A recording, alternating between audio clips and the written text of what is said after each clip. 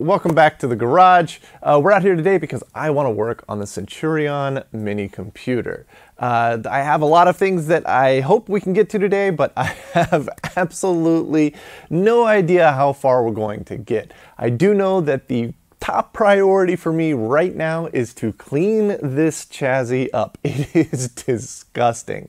The terminals cleaned up and looked beautiful, so I am hopeful that this will clean up and look really nice as well. I mean, it probably looks pretty decent on the camera from there, but up close I can tell you it is filthy and gross. So priority number one is to get this big boy cleaned up, and then if we have time, I think I'm going to try and recap some of the computer boards, because those boards had a lot of very old electrolytic capacitors on them, and they should probably be replaced. And I ordered some replacements for them, so hopefully we'll have enough time to get to that as well. Anything beyond that? I don't know. I'm kind of playing it by ear here. So, well, let's just go ahead and jump right into it. I'm going to pull the vacuum out. We're going to get this thing clean. Actually, I think the best course of action is going to be to remove the wood panels off the front, remove this top panel here, and then maybe take it out to the hose and just hose it out. It is that gross. But, well, just sitting here talking about it's not going to get it done, so let's get into it.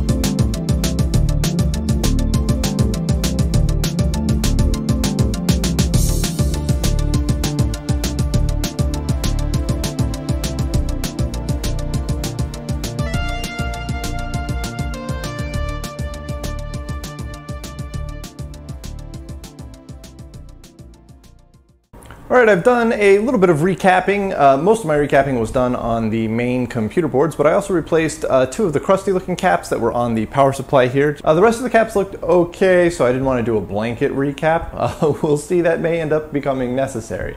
But I wanted to give this thing a test and see if it actually outputs voltages. So I've got the harness that goes to the computer here. I used the backplane to figure out what wires go to what. So I've got the 5-volt rail and ground hooked up here, and they're feeding into my multimeter here, which should tell us if we're getting any kind of voltages out of that. I also have a 2 ohm 100 watt resistor here that I can use as a load. So I want to load down the 5-volt rail and see if anything gives up the ghost, but I think initially I'm just going to power it on with no load on it and see if it puts out any voltage.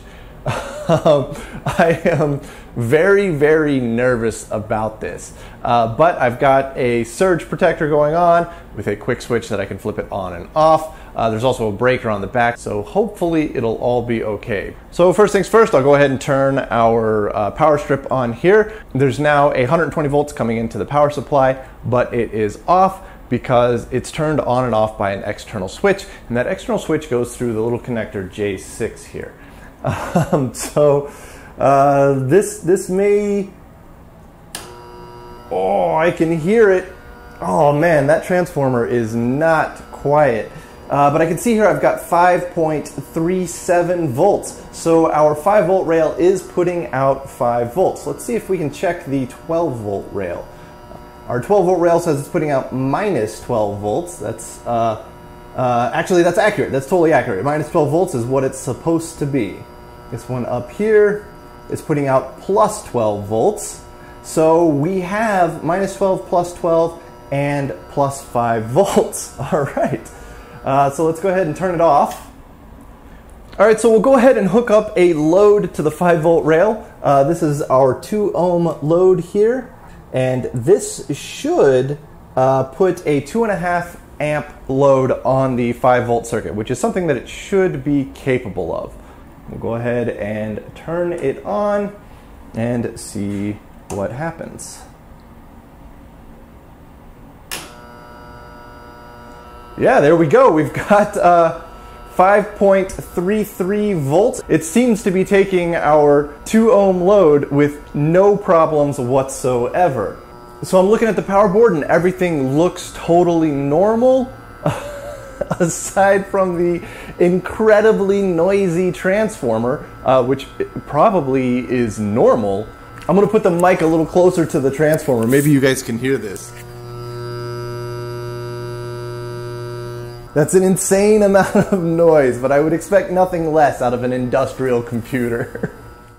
We're back out here in the garage, and the chassis cleaned up really well. It did require me hauling the whole thing outside and spraying it down with a hose, but I'm quite happy with how it cleaned up. It looks really nice. I'm also really happy with our power supply.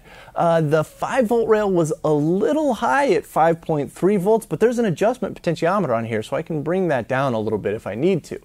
But it all seemed to be working really well. The transformer was super noisy, but I think that's normal. And I am pretty confident in this thing. It looks like it's over-engineered beyond belief anyways, so I had a lot of faith in it to begin with. But man, I'm ready to put this thing back in the chassis.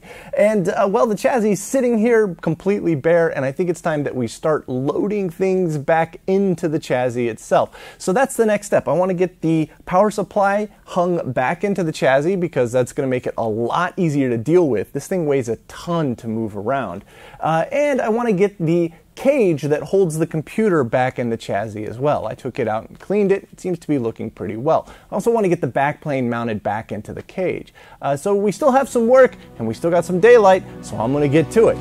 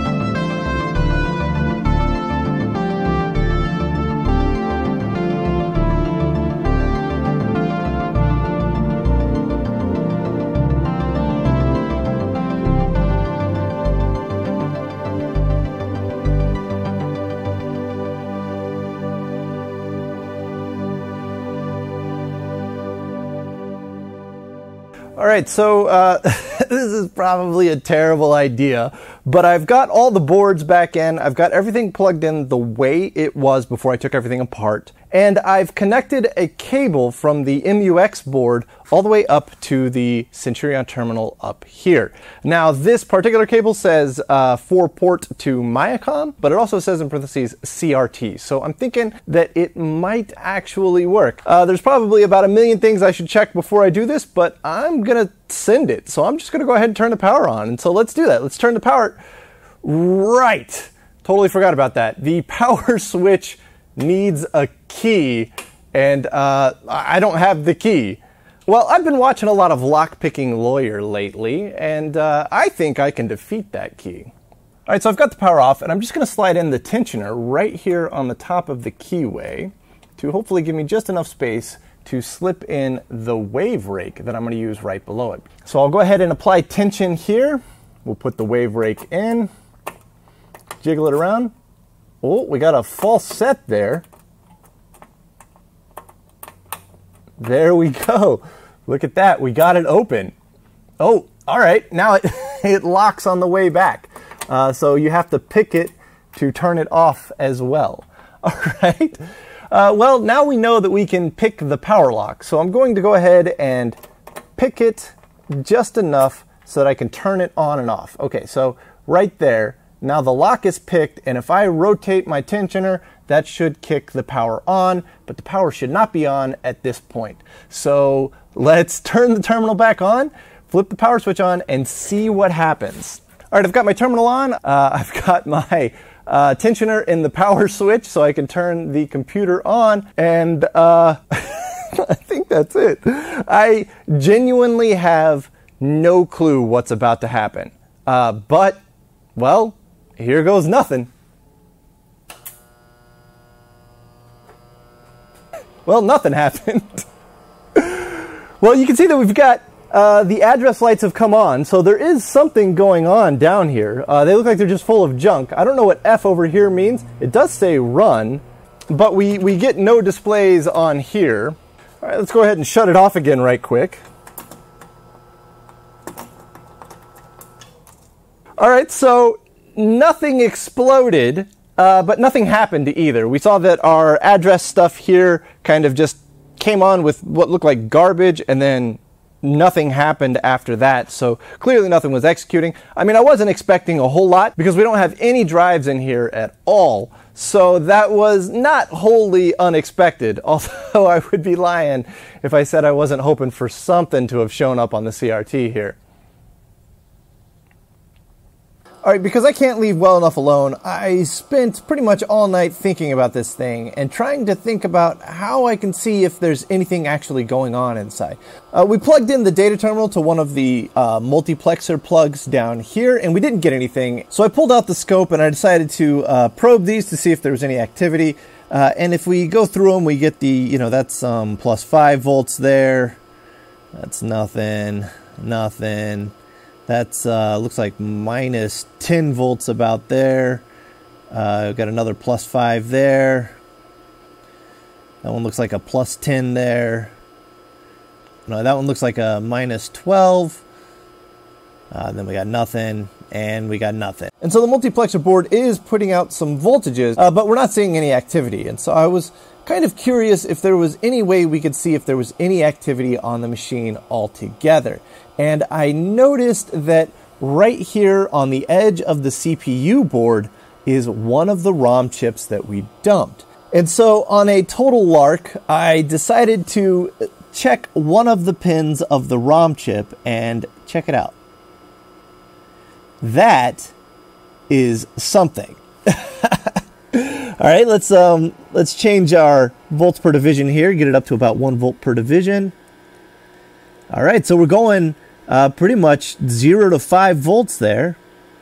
And, you know, that looks like activity to me. So let's see if we can do a freeze frame on it. And look at that.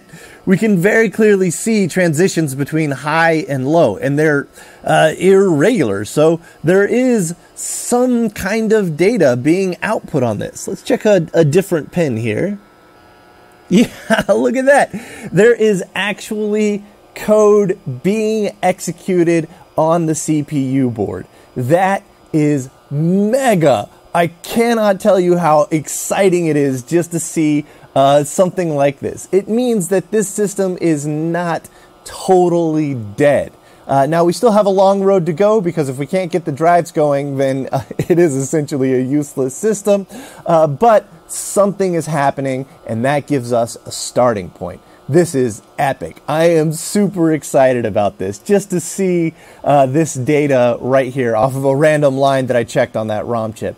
Just absolutely awesome. Oh man, that's so cool. So now that we know that we're not totally dead in the water, it's time to get started on the drives. But I think I'm going to save that one for the next episode, because that's going to be a serious endeavor. So in the meantime, I want to thank you guys so much for watching, and I hope to see you in the next episode.